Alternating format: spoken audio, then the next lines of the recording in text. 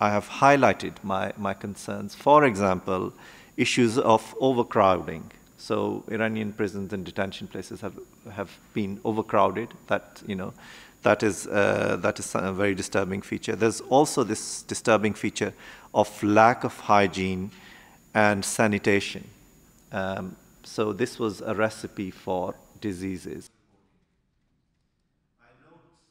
The situation on coronavirus is highly disturbing within Iran.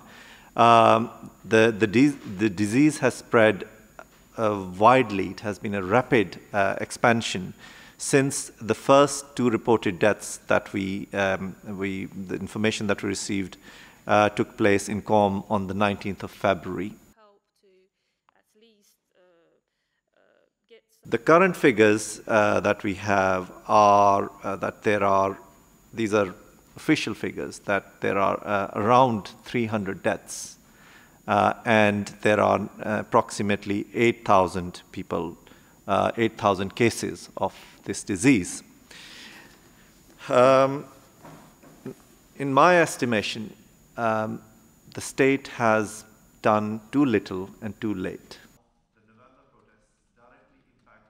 These include the temporary release of 70,000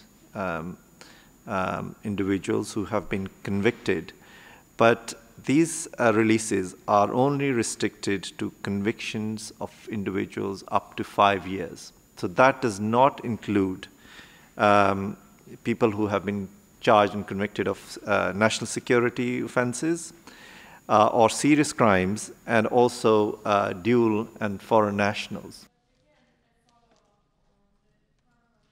There are efforts being made to establish humanitarian corridors, and there is already work that's being done to support Iran's efforts to deal with the issue of medical equipment, particularly as regards kits and other relevant medication to deal with coronavirus. This situation, and in that sense also is also impacting the second issue I wish to highlight to you. Narges Mohammadi and Nazr